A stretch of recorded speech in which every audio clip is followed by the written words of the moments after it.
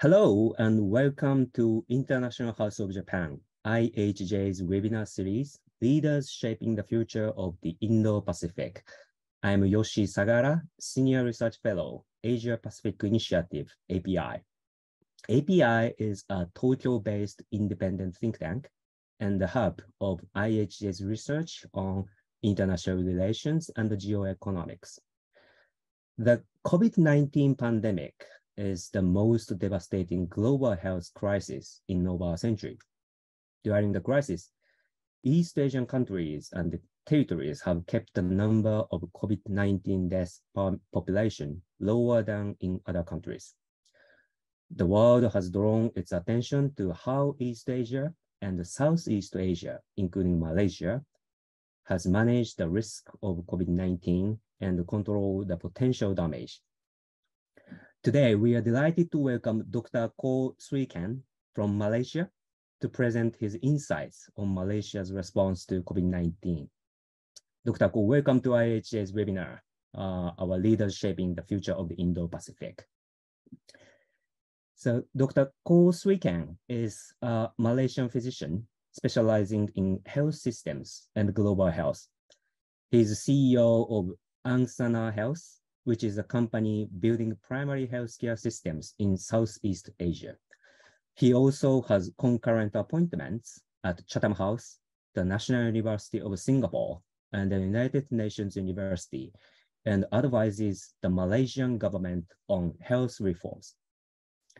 Previously, he held progressively senior practice roles in clinical medicine, refugee relief, and Fortune 100 pharma.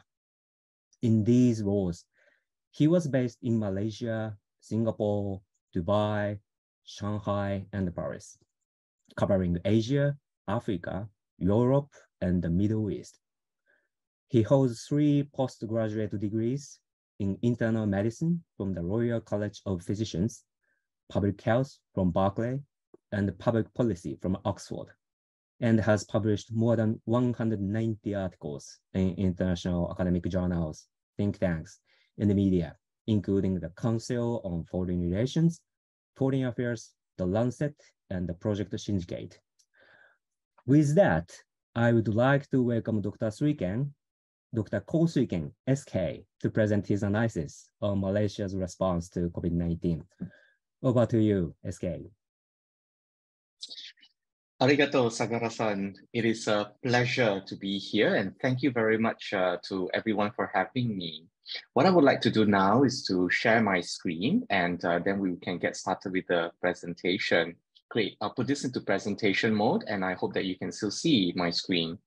Sagara-san and my friends in the International House of Japan, greetings from Malaysia and Singapore, where I am based.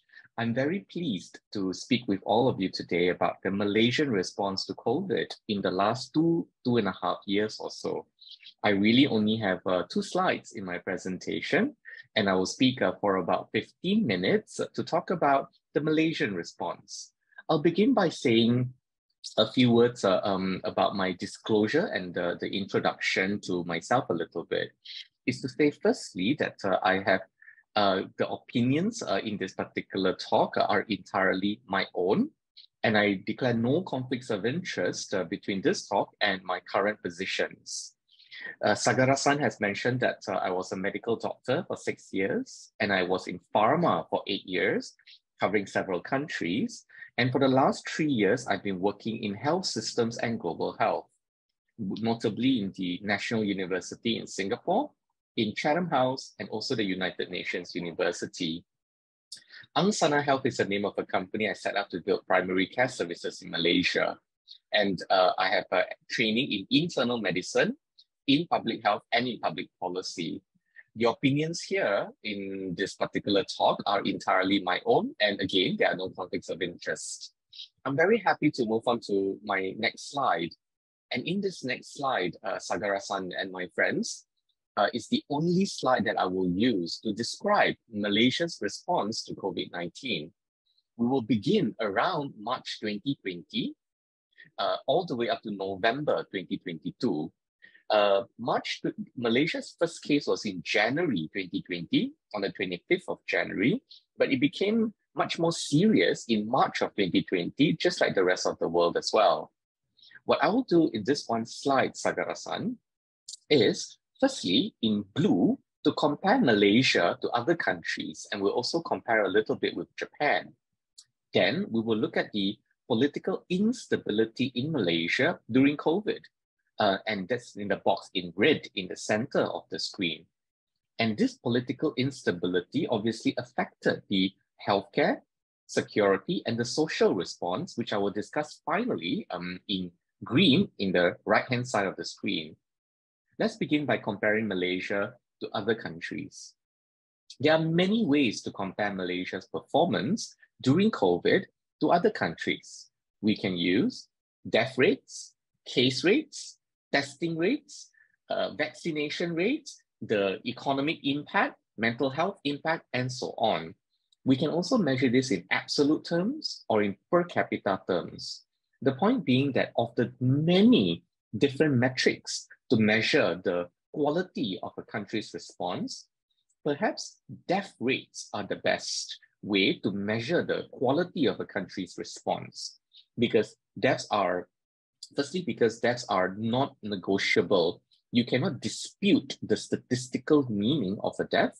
Number two, deaths are very final events with a lot of ancillary or rather downstream effects that require us to understand how health systems and social care systems work to prevent death. And thirdly, there is a cultural and philosophical, a deep cultural and deep philosophical meaning to death itself. So for public health reasons and for structural reasons, death rates are probably a good way to measure a country's performance during COVID. And here we see that the United States and the United Kingdom have got about 3,000 deaths per million people from COVID so far. That is a lot of deaths, and they're leading in terms of this very difficult metric. Then we see Germany at about 2,000, just under 2,000 deaths per million people. Then Canada, and here's Malaysia in blue, at about 1,080 deaths per million people. Japan's much lower at about 400 deaths per million people, and China's much lower, close to 0 deaths or something like that per million people. But that's coming at a great cost because our friends in China are going through a lot of lockdowns since 2020 itself. So just a quick look at the cumulative deaths indicate that Malaysia's above average, and Japan and China are doing above average, and below average would be countries like the United States and the United Kingdom. Let's look at the comparison between Japan and Malaysia on the small table at the bottom of your screen. Japan's much bigger than Malaysia, 4 times the population of Malaysia, 126 million, 33 million. The cases per million in Japan are much higher, not much higher, but higher than Malaysia, about 30% higher than compared to Malaysia. So about 200,000 cases per million cumulative, and Malaysia's about 150,000 cases cumulative. Malaysia's death per millions is about 2.5 times higher than Japan, and Japan and Malaysia has got a roughly equal vaccination rate. This is a good sign because in Japan, there is a little bit more vaccine hesitancy, which is a little unusual for a high-income country, but that's because of many historical reasons as well. Nonetheless, Japan's vaccination rates for COVID across the population, aged 18 to say 99, is 83%, which is 2 percentage points higher than Malaysia. This is a comparison for Malaysia's response to COVID. I would say, to summarize in one word, average, except for vaccination, which is above average. So Malaysia did not do better than other countries in terms of our COVID response, but we did better in some ways and we were weaker in some ways. So I think our response overall was pretty average. If you look at the death rates of COVID per million population, we were around the middle. Let's move on to the section in red. When we talk about Malaysia's response to COVID, we can talk about health, social, and security, which I'll discuss later. A very important point, unfortunately, during COVID was Malaysia's political instability. It's actually a very polite way to describe what happened in Malaysia. In 3 years, we had 4 prime ministers and 4 health ministers. We had 1 prime minister in January 2020 in the first, when the first case of COVID was reported. We changed the prime minister in March 2020, changed again in August 2021, and changed again in November 2022. So literally 4 prime ministers, 1 pandemic. 4 prime ministers also gave us 4 health ministers, and all this happened in a very short period of time. Needless to say, it was very unstable. However, the unstable politics led to higher citizen participation in the COVID response. In many countries, the government led the response because the government's big, organized, has a lot of money, has all the resources that is needed to for fight COVID. In Malaysia, the government is big, employs a lot of people, has a lot of money, and has a lot of resources too. But with instability, it led to citizens participating more. So a lot of Malaysia's COVID response was led not only by the government, of course the government was there, but it was led also by citizens, by NGOs and foundations and charities, and also the private sector. I will give 2 hashtags. And if we Google this hashtag, we will see a lot of what happened in Malaysia. Kita jaga kita, meaning we take care of ourselves, not government takes care of us, but we take care of ourselves. And the second hashtag is Rakyat Jaga Rakyat. Jaga, J-A-G-A, in the Malay language means to take care of. Rakyat is citizens or the population of Malaysia or Malaysians. So we take care of ourselves is the first hashtag. And the second hashtag is the people take care of the people, or the citizens take care of the citizens. These are not just hashtags on Twitter. These are movements of many, many Malaysians. I don't know how many, tens of thousands, hundreds of thousands of Malaysians. Nobody counts these things, right? But many, many people were in this movement. And this movement is not just a few days. It lasted for months, 3, 6, 9 months or so, especially in the year 2020. These movements were very strong and they were spontaneously organized. The private sector also helped. They mobilized donations. They built new supply chains for personal protective equipment in the beginning, where we needed gloves and masks and gowns and aprons. By going to China, for example, or going to Vietnam and going to Indonesia, and getting new sources of these PPEs into Malaysia. Some of the private factories changed their production lines, retooled their machines to produce PPEs. So previously they produced clothes and textiles, now they produce PPEs. And the private sector also supported local communities, giving food packets, providing donations, and supporting people who needed care if their family members go to hospitals. Because in Malaysia, for a long period of time, if you have COVID, you're quarantined. And the private sector stepped in to take care of family members who were not quarantined. Overall, the response in Malaysia was resilient. It showed that COVID is an all-of-society problem, meaning government alone was not enough. We needed all of society to come in, similar to a cohesive society like Japan or South Korea. These are all very important responses because government alone cannot solve a problem like COVID. The lesson here from Malaysia, for Japan, and for other countries is that governments should enable and help organize the crisis response of society. What I mean is, and by enabling is, here's the legal infrastructure, the regulatory framework, the guidelines for an NGO to operate. And governments should help organize a society's crisis response. For example, providing a coordination function for a government ministry, a dashboard, for example, a database where who needs what can be matched to who can give what. All that should be the role of government. The role of government is not to monopolize the crisis response, that they are the only entity providing crisis response. No government in the world is ever able to be the only responder to a crisis. We need multiple responders. So the role of government is not to monopolize the response, but to enable and also organize the response from society. This is the impact from a political analysis about Malaysia's political instability and how it led to a resilient response from the community. Sagara-san, I will move on to the last portion over here, which is about the healthcare, security, as well as the social response. But over here, these are things that you can find on the internet. We can read a lot more about all these details on the internet. So therefore, I will not go into too much detail. Instead, I'll give some high-level strategic, views about Malaysia's response in healthcare, firstly. So healthcare, the Ministry of Health in Malaysia, so in Malaysia it's called MOH, in Japan it's called Ministry of Health, Labour and Welfare. In Malaysia, it's just the Ministry of Health. They're in charge of healthcare. They created surge capacity, for example, using private hospitals.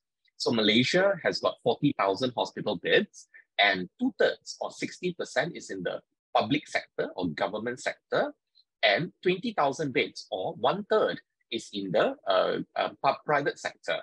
So 2/3 government beds and 1/3 private sector beds. That's a lot of beds in the private sector. So the Ministry of Health worked with the private hospitals to improve surge capacity.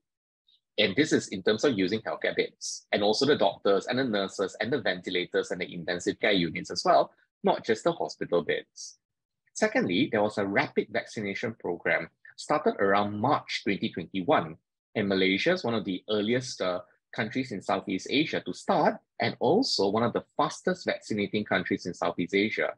At one point, we were vaccinating maximum speed, 500,000 people a day. That's 500,000 people a day. And that is a very fast rate. It's as though we are vaccinating Japan in about 60 days or so, just to vaccinate, to vaccinate Japan in about 6 months. To vaccinate all of Japan in 6 months. And that is a very fast rate. And Malaysia's, I'm very proud of Malaysia's very fast vaccination program, thanks to the minister in charge of, partially thanks to the minister in charge of vaccinations, but obviously partially thanks to him, and partially thanks to everyone else in the system who vaccinated, who built the databases, who procured the vaccines, transported the vaccines, and so on. Thirdly, Malaysia had mandatory contact tracing, but this is similar to other countries as well. In security terms, Malaysia had movement control orders. It's what we call lockdowns. It's a pleasant term to describe a lockdown. We call it movement control orders. The movement control orders were from March 2020 to November 2021, so essentially 1.5 years. It wasn't always this strict. It gradually reduced in strictness over a period of time. It was officially ended in November of 2021. The levels of strictness reduced over time. However, certain districts and states may have a targeted MCO for a short period of time, and then it was lifted as well. So it wasn't always this strict all the time throughout the country for 1.5 years. It gradually reduced with some small areas in which they had some stricter MCOs or movement control orders for a short period of time. Malaysia also closed our borders, perhaps as tightly as Japan's. From March 2020 to April 2022, no foreigner could come into Malaysia unless they had some special permissions and with a lot of, application processes. Only then could they come in. Malaysians obviously can come in and out. There was a quarantine or rather home isolation period for a period of time during the border closures. All borders were open in April of 2022, so anybody can come into Malaysia right now with a COVID test, but without a need for home isolation or hotel isolation. Let me move on to the social response. I'll begin by saying that it is not easy to quantify the impact on education, to quantify the impact on nutrition and food security, to quantify the impact on job and income losses, and to quantify the impact on mental health. Some studies have shown that X number of jobs were lost, Y% of economic growth was lost, and Z amount of people has got mental health conditions. And all those are good estimates. But frankly, in Malaysia and also other countries, it is simply impossible to say with absolute certainty what the impact on education was, because maybe about Malaysia is quite a young country, so we have about 9 million people who are below the age of 18. 9 million people below the age of 18 who did not go to school. How do you quantify the impact on their education? And that the point I'm making is that we will not be able to quantify the impact on education, nutrition, job, economy, income, mental health, perhaps 5 or 10 years into the future.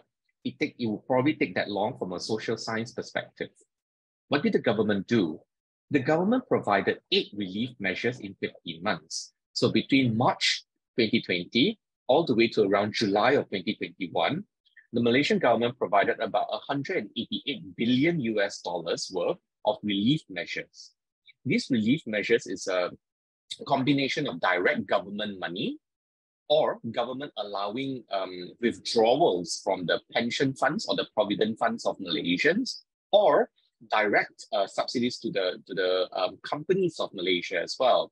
So overall, we can say that these relief measures were helpful, but I'm not in a position to say that are they enough, because if you ask the question, is it enough? The answer will always be yes and no, mostly towards no, because every citizen in the world always wants their governments to give them unlimited money. This is a standard fact of life.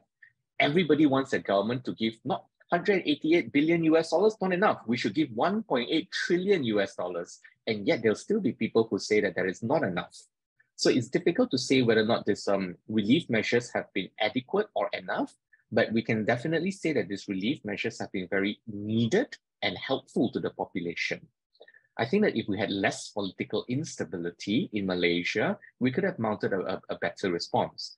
And if Malaysia manage our finances better, we will also be able to provide a little bit more, social response and a subsidy response as well.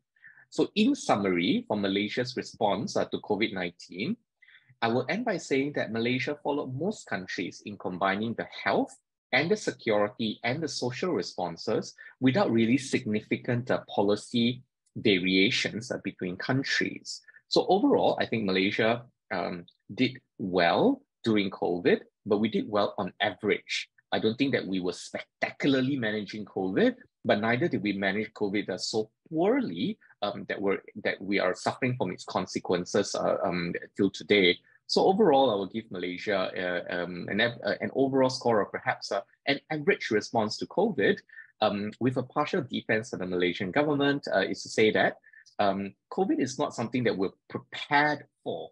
No government was prepared for COVID. So we had to do a lot of new policies and new procedures in response to something that we've never planned for or never prepared for. So we must excuse the Malaysian government slightly. We cannot excuse the political instability though.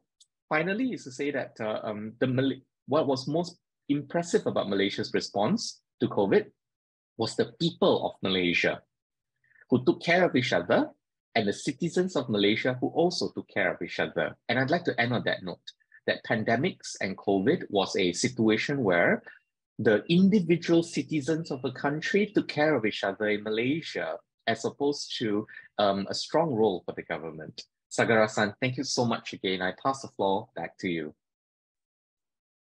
Thank you, SK, for presenting your insights to us. So I was quite impressed that despite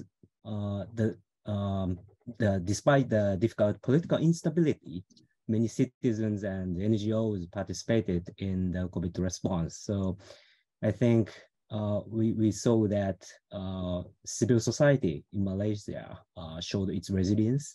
It's quite impressive. So, and I'd like to ask you some questions about Malaysia's response to COVID-19. So you have already touched upon some good practices in Malaysia. Could you talk a little bit more about what measures went well and at which stages? Sure. The first measure that went well was the vaccination program. So Malaysia is a middle-income country. We have to begin with the fact that we're not rich, and yet we managed to get a good supply of vaccines, including booster doses, early on. And I think this is testament to negotiating skills by the Malaysian government and well, specifically perhaps the vaccination team led by the minister in charge and the Ministry of Science, Technology and Innovation. So what went well was the vaccination program, starting with the fact that we could buy the vaccines in the open market, despite being a middle-income country, and we're not the high-income country like Japan or South Korea or Singapore or Hong Kong, which could pay high prices for the vaccines. So I think this is one big win. Secondly, in the vaccination program was the fact that we could deliver and organize the vaccines. So yeah, we bought the vaccines, great, we have a lot of vaccines now. What do we do with the vaccines, right? Then you have to send the vaccines to all over Malaysia, and Malaysia has a lot of rural parts. Secondly, you have to get the doctors and nurses to train to deliver those vaccines. Thirdly, you have to organize the databases for the vaccines. Fourthly, you have to organize the cold chain and logistics, because those vaccines are stored in temperatures of sometimes 4 Celsius or below 4 Celsius as well. So all that needed to be organized, and that was really good and went well. And thirdly, in the vaccination program is vaccine confidence.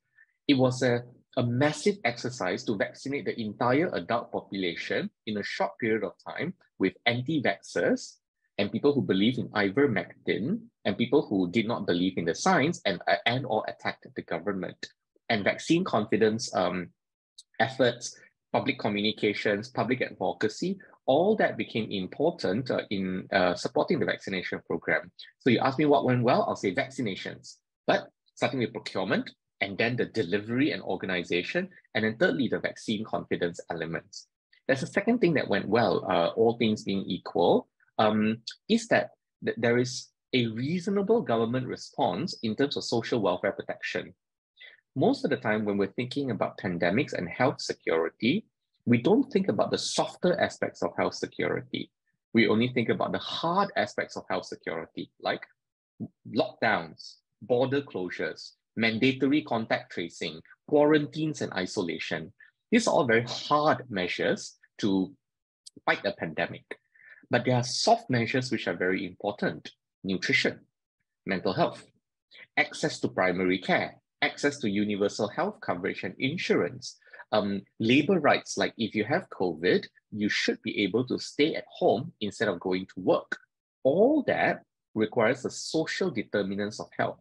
And the government did realize that there was an important need to focus on the social response, subsidies for electricity so that people can stay at home, more labor rights, more rights for people to, migrant workers, for example, to stay in better living conditions, because we pack migrant workers, a lot of migrant workers in a small space. But COVID has shown that we need to distribute migrant workers to larger spaces so they don't infect each other with COVID. All that are social determinants of health. And the Malaysian government realized this and did reasonably well here too. These are the two things that went well, or the two policies that went well: the vaccination program and the social determinants of health. Thank you, Sagara-san. Over to you. Yeah, and also I've heard that financial support in Malaysia is quite generous and inclusive, not just generous, and as you mentioned in the last part of your presentation. And I think the keyword is I think the inclusive, and I think government officials or vulnerable groups in informal sectors can receive some assistance from the Malaysian government.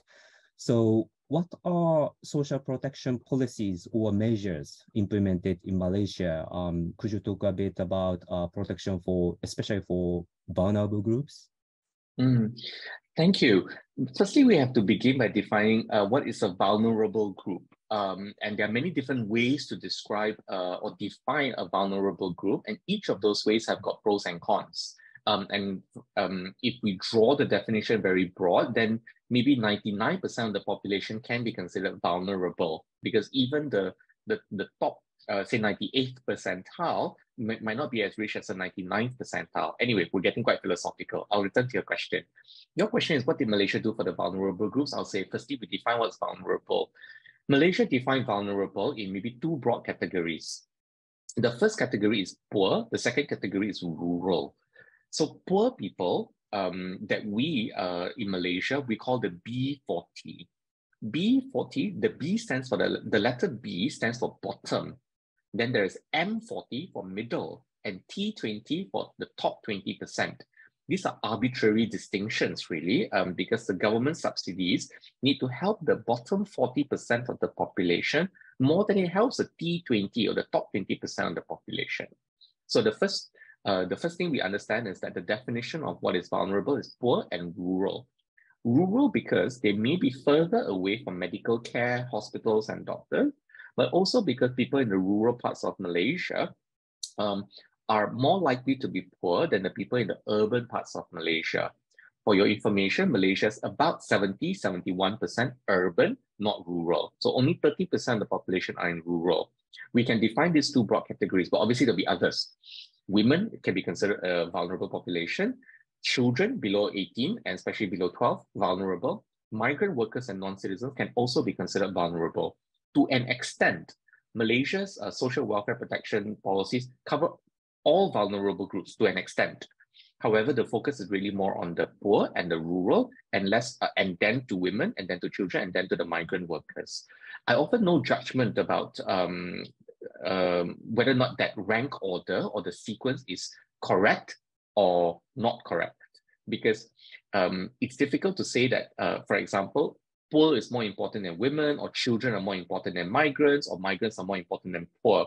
It's very difficult to make the moral judgment of which is more important. I just reflect these facts neutrally to you. If we go to the internet, it will give us a full list of all the details of how much was given to which group, how, when, and why. I do not have all this information off the top of my head. I'm only able to give you that these are two vulnerable groups, the poor and the rural populations of Malaysia. Broadly speaking, though, the two most important instruments to provide this support is actually through direct subsidies to the poor, measured in a few hundred ringgit on a monthly basis for the either the individual or the family. The point being that this money was channeled in a direct subsidy format after some means testing by a government agency called the Social Welfare Department. The Social Welfare Department is under the Ministry of Family, Women and Community Development. So the money was channeled from the Treasury to the Ministry, to the Social Welfare Department, which then channeled it to their own database, which they've collected over years and decades, of who are the poor families that are living in Malaysia. And that's, broadly speaking, who the vulnerable populations are, and the method of financing, which is skewing more towards direct subsidies. Thank you again, Sagara-san. Over to you. Okay. And you've mentioned some lessons. I think one big lesson was that government should enable civil organizations for crisis response and next pandemic. So I'm curious about lessons from this crisis, and also if there's any lesson from past infectious diseases like SARS or MERS. Could you talk a little bit more about lessons from the pandemic? Thank you. This is a good question because COVID is nearly over. It's not, of course, it's not over yet. We still have a lot of infections, just like people around the world and governments around the world were tired of COVID. And in their minds, COVID is already over. And because we feel or believe that it's already over, we are missing the opportunity to learn the lessons. So here are some lessons from Malaysia. The first one is that the governments of the world, including Malaysia, should enable and organize society's response, not to be jealous or feel threatened if there's an NGO that can do something that you can't. And some governments feel threatened, like, oh, an NGO is helping the population, and then it might make the government look bad. And many governments are insecure, they feel threatened. And without naming any government, I think this is just a fact of life. And then governments try to reduce the space for NGOs to operate by making it difficult for them to register, to raise money, to deliver those funds. And this is sad and probably wrong. So therefore, governments should enable a society's response and not to stop a society's response. That is lesson number one. Lesson number two, no bad politics. Now, politics can be neutral, you know. Politics is just a way to make decisions and assign resources, allocate resources. So politics can be neutral. Many politics, though, can be bad. So a big lesson and a whole speech over here, which I won't give, is we don't want bad politicians. And bad politicians should be voted out of power, and we should vote in good politicians. Why? Because health is political. And that's the third lesson. So the second lesson, first lesson is governments to enable society's response and not to say stop it. Number two, we need good politicians and good politics, not bad politicians. Because thirdly, the third lesson is health is a political choice. And in this lesson, we often think that pandemics, disease X, problems of health is all scientific. Science will fix it. Technology will fix it. Vaccines will help us. Hospitals, doctors, ventilators, science will save all of us. It's not true. Science is only 50% of the solution. The other 50% is politics. Because even with the best of science, if you don't deliver the vaccines, you don't find the money to pay doctors so that they stay in your country and they don't go to other countries to work. You don't increase vaccine confidence. You don't find a way to ensure everyone in Malaysia or in any country. All these things are political and economic choices. They're not scientific choices. So a lesson over here would be that health is a political choice. It's not only a scientific choice. And if we make good political choices, we will have better health. Let me end with one final lesson. And this lesson is for healthcare professionals, doctors, nurses, dentists, public health, epidemiologists, scientists, people who work in say, the regulatory affairs, like Japan, FDA, for example, people like that. All these health professionals, right? We need to mobilize, organize, and politicize. Because if we want better health, all the health professionals in a country want better health for the citizens, we cannot stay inside the hospitals and the laboratories. We have to go out. I'm not saying protest in the streets or riot in the streets. No, don't do that. However, be appropriately political and get politicians to listen to the scientists. And to get politicians to listen to the scientists, the doctors, and the university professors cannot just write papers, stay in hospitals and clinics. We have to go out. And in going out to forming, say, appropriate advocacy and policy groups, we can then influence our government policy. And that's a big lesson for the profession as well. Because usually the health professions, the scientists and the doctors, we stay in the labs and we stay in the hospital. We don't really go out to talk to governments, generally speaking. And we need to. And when we talk to governments, we need to talk to the government about politics and economics as much as we talk to them about the sciences. Those are my lessons from Malaysia. Sagara-san, over to you. Yeah, great lessons. I think the resilience in Malaysian civil society is quite impressive, as I mentioned. And I think the civil-led response to COVID-19 is quite important. And I think it should be challenge for many governments that how governments can get buy-in from their citizens, because infectious diseases cannot be controlled by the government. It needs cooperation from the population. So I think the lessons from Malaysia is quite important for other countries. And last question. So you have told us some very important lessons, but we all need to prepare not only for the next surge of COVID-19, but also for a future pandemic. So we had SARS, MERS, flu, and we may have the next serious pandemic. WHO calls it disease X, as you mentioned. It's a kind of the word from scientists, but disease X means that serious infectious disease that could cause outbreaks by a pathogen currently unknown. So we may face more highly lethal coronavirus. So it was COVID-19.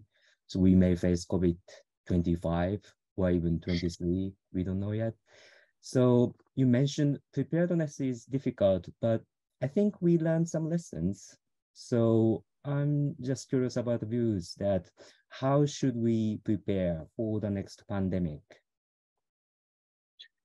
Another excellent question and one to end this off, Sagara-san, thank you.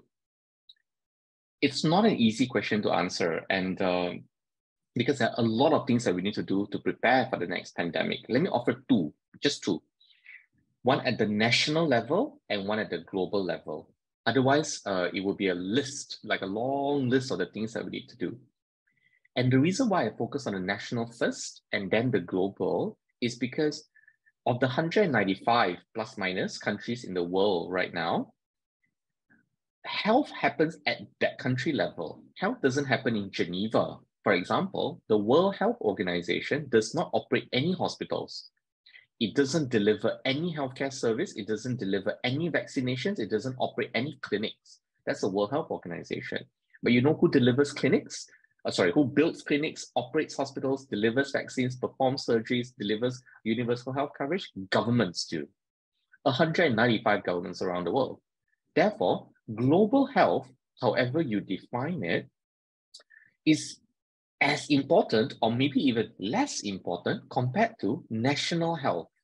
And national health is where a lot of the action takes place. And at the national health level, here's a list of things to do, right? I'll focus on just one, but a list of them will be things like improve public health, improve laboratory capacity, build your own vaccines, improve your research and development for vaccines, train more doctors, build more clinics, build more hospitals, train more nurses. All that is very true. And there's a whole list of all the things we can do to prepare for the next pandemic. All that will help prepare for the next pandemic. There's one thing, though, that frequently people don't talk about, which is the social determinants of health. Specifically, what are the conditions in which a person would live, work, and also play and grow old and die eventually? Meaning, there is, even if you can finance all the healthcare in the world, you have a lot of money and that you can build hospitals and build clinics and train nurses and buy vaccines, all that is great, even if you have all the money in the world, but you're not talking about the social determinants of health, like whether or not if a person has got an infectious disease, can this person stay at home and still get paid? Some of the most difficult challenges in Malaysia, in the informal economy, about 40% of Malaysia is informal, is I've got COVID. Yes, I should stay at home. I know that so that I don't infect other people. But if I don't go out to work, I don't get money to buy food, so I don't die from hunger. So my options are stay at home and die from hunger, or go out to work, don't die from hunger, but I can get enough money to, I might infect other people with COVID. These are very difficult choices. And this is a not non-healthcare decision. This is a social and political and economic decision. And that's what national governments need to do to prepare for the next pandemic by focusing on the social determinants of health. For example, that one example that I just provided. Healthcare is great. Social determinants of health are equally great and equally important. That's what national governments can do. Number two is to talk about global health. Now, the list of things about global health is very easy to say. Vaccine equity, it must be fair for everyone to get vaccines. We must distribute resources appropriately. We must help low and middle income countries build their health system. Rich countries cannot monopolize resources like face masks and ventilators and vaccines. All that is very easy to talk about, including matters of financing, matters of who is going to pay for what in healthcare. Also, we probably need to talk about intellectual property, as in, can companies like Pfizer or J&J or Moderna continue holding the patent to their vaccines for X number of years? What is X number of years? And how do we agree to World Trade Organization rules? All these things are the standard things that we have to do. Here's one more though, which is not really discussed yet, and it's an issue of enforcement. We can talk a lot about the legitimacy of the United Nations, the effectiveness of the United Nations, and whether or not the United Nations is a post-World War II, infrastructure. The P5, or the veto powers by the 5 permanent members of the Security Council, reflects World War II, winners of World War II. It doesn't reflect the world today. Yeah, we can talk endlessly about is it democratic, is it effective, is it legitimate, is it well-funded of the United Nations and World Health Organization, World Trade Organization, the World Bank, and all that. All that's a beautiful conversation. The point I'm making is about enforcement. We already have existing laws in the world today, right now, that has got pretty strong, say, standards for how a country needs to prepare. But those standards are not matched by enforcement. What I mean to say is the World Health Organization has an international health regulations. Inside the international health regulations, there's something called a joint external evaluation that sends the country, for example, like Malaysia, we had our JEE or joint external evaluation in 2019 and everything we did quite well. Now, WHO would send people to come to Malaysia, spend 3 to 6 months, and assess the country's readiness for a pandemic. All that infrastructure is already there. We might not need to create a new pandemic treaty, Global Health Threats Council, WHO number 2. We don't need to create all that. All we need, because if you create all that, you will still have the same problem of enforcement. What we need to do is probably give more enforcement powers to the current structure and framework. And I end with 4 ways for us to enforce. The first one is self-review. You look at yourself. And joint external evaluation from WHO, including the antimicrobial self-assessment, are 2 examples of self-review. Secondly, you can also look at peer review. Example, South Korea reviews Japan and Japan reviews South Korea. Malaysia reviews Singapore, Singapore reviews Malaysia, if you consider a peer, not neighboring countries, just a peer. And in doing a peer review, we have some mechanisms as well. For example, the Human Rights Council has got a peer review process. The Financial Action Task Force has a peer review process as well. Thirdly, we can do external reviews. And in external reviews is when a group of auditors or independent people come in to review a country. Example would be International Labour Organization and the Paris Agreement for climate change for nationally determined contributions. That has got an external review. So you have self-review, then you have peer review, then you have external review, and then finally at the very top, you can have something called an external inspection and unconsented review or anything that any term that one prefers. The Organization for the Prohibition of Chemical Weapons, OPCW, the Subcommittee on the Prevention of Torture, and the International Atomic Energy Agency has got the ability to go in and inspect the country to make sure there's no chemical weapons, there's no torture, and there's no nuclear weapons as well.